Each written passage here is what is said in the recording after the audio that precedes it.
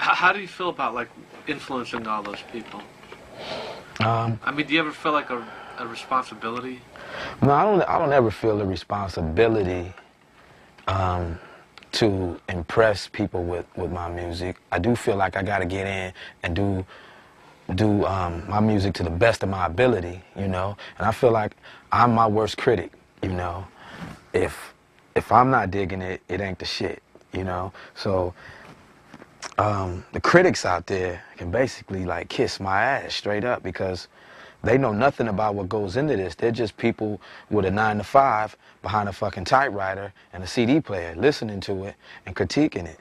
You know, you can't criticize something that somebody's working real hard on because that can like shatter their whole shit, you know. It might be a hit record in them, you know. That's why like shit I be seeing in the Source magazine and them critiquing records and, you know, nobody can critique my shit unless you've done half of the stuff that I've accomplished. You know what I'm saying? Nobody can critique the shit, you know? There's nothing saying that I'm gonna make a fucking smash every time I go in the studio. That's what I set out to do, but like I said before, you don't know what the public is gonna dig. So all the critics just need to shut the fuck up until they do or try to do the shit that they're criticizing. Totally agree with that. Now, what do you think about like some of these magazines that I think they instigate problems? You know, Yeah. I have some friends at the Source, but I mean, I don't know. Sometimes I think they get out of control.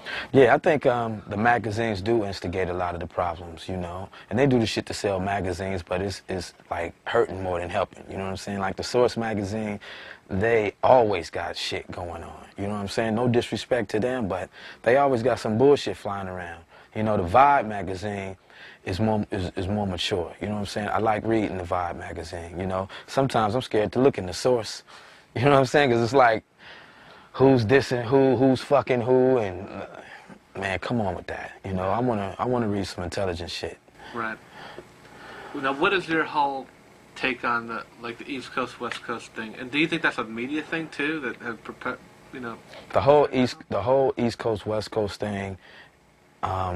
It did get souped up with the media, straight up. The media souped the shit up, and you know, you read some shit that somebody on the East Coast said about the West Coast, and vice versa, and you got major problems when it's all bullshit. You know what I'm saying? The smart people know that you just can't diss a whole coast. If you got a problem with somebody, you got a problem with that individual. You know, square off with him. Don't go dissing a whole fucking coast, you know what I'm saying? Because, like I said, the public is not stupid. They know what time it is. They know what you're trying to do. You're trying to sell some records, straight up. Because if you had beef with a person, you're going to step to that person and say what you got to say. You know what I'm saying? And handle it like a goddamn man, straight up. Instead of getting on a record, spending hours and hours in the studio, trying to think of some shit to say about a whole fucking coast. When you can handle it with a simple phone call or simply walking up to the person, getting your shit off your chest. Yeah, but then you think, I mean, for some people that sells records too. Yeah, it definitely sells records, and that's what it's all about. When you know it's going to present more of a problem. You know? But then like back in the day, like battle records were always popular. You know, I mean, my thing is, it's okay to let your frustrations out on a record as long as it doesn't lead to the street. Yeah, battle records, right? You talk about battle records. That was then. You know what I'm saying? People ain't walking around with no shoestrings in their shoes no more either. You know what I'm saying? Nobody's making no fucking battle records no more. I mean, people still dissing people on record, but that is a fucking childish brain, you know? You're stuck in the fucking 80s. It's time to move on to something else. Come anew. You know, been there, done that, let's move on. Yeah, explain that a little bit about that comment, you know, been there, done that. Been there, done that. Go ahead, finish. You know, just tell me that perspective and like, you know, I mean, I think that's a great way to move forward. Yeah, I mean, I'm just talking about, you know, and this is coming just from me, you know, I ain't trying to speak for anybody else. As far as the lyrical content on records, you know, let's move on. You know, how many times can you kill people on the record? How many times can you say motherfucker, you know? I mean, it's time to move on and come up with some new shit. Straight up. You know, whether it be me, whether it be the next man, let's move on. You know, because I'm tired of going in the fucking record shops and the rap section being all the way in the back of the fucking store. You go on Tower Records and you ask for the rap section, and they immediately point your ass to the back of the fucking store, and you got to go through there, and the section is about 5 feet wide. And the reason is nobody's putting out no good product, you know? Everybody's doing the same shit, you know? Until we start having some fucking variety, and everybody starts getting in doing different shit instead of trying to follow what the next man is doing, the rap section will continue to be in the fucking back of the store. Rap section, hip-hop section, whatever the fuck you want to call it, you know? It's going to continue to be in the back of the store until somebody or everybody steps up and starts doing different shit. Can you talk about some of the elements of the music? Elements I use in production? Yeah. Okay. And you got to keep it kind of basic for people like that never been done. Right. Well, when I'm producing, I mean, I try to make the song fit the artist. You know what I'm saying? I mean, I like to roll with the people that I'm producing for a while before we start working, and you know, kick it around, just get into their head and try to make the music fit them. That way, it's more comfortable and it's a hit. Like for instance, I wouldn't like use a track that I'm doing for Snoop Dogg for Rage. You know what I'm saying? Rage is she's just on some different shit. She's one of the tightest female artists, period, to me. Me personally, she's one of the tightest females that ever touched a microphone, straight up.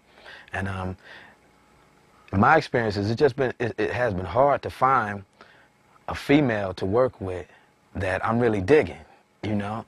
And out here on the West Coast, there's not that many females that get into rap. You know what I'm saying? They're on 9 to 5s. You know,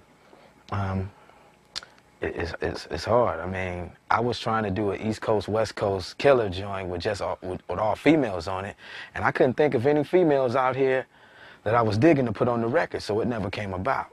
You know, so females. You know, all the females out there. If you out here, I'm looking for some, straight up.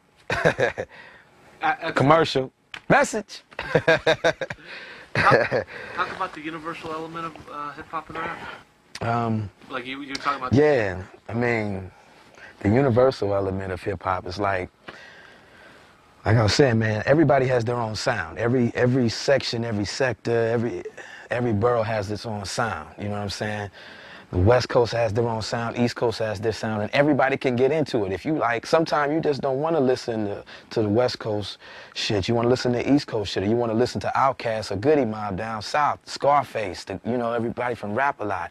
I was even in Japan, you know.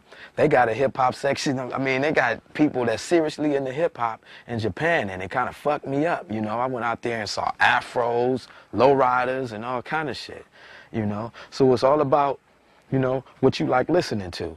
But don't down anybody else for trying to do this music, because you never know what it's going to evolve into, you know?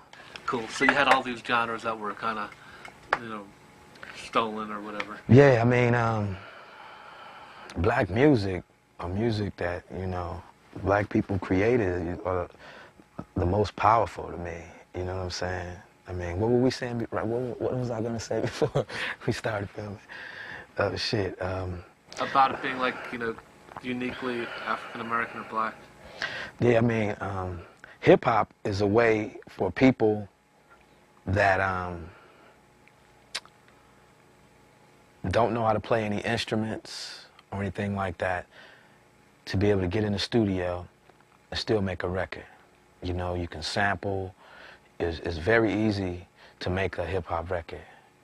It's not easy to make a good hip-hop record, but it's easy to come in and make a hip-hop record, you know. I think that's one of the reasons why we have a lot of problems with it, because it's so easy to do. Anybody can come in the studio and make a record. With film, you know, you just can't say, okay, I want to make a movie and go out there and do it. You can wake up and say, I want to make a record, and there's studios everywhere. You can just go in and you can make a record, seriously. And which means there's going to be more idiots involved, more shiesty people involved, which means you're going to have some problems, you know.